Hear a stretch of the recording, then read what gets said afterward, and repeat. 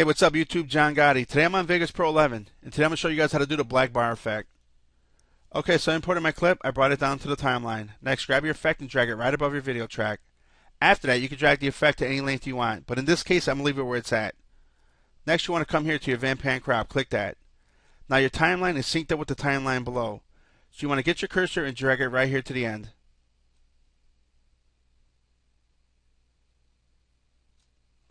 Next, you want to come to the corner here and drag in. And that's it. Exit out.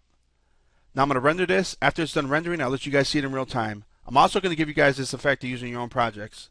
And again, this was a black bar effect on Sony Vegas Pro 11. I'm John Gotti. Please comment, rate, subscribe, and I'll talk to you guys later.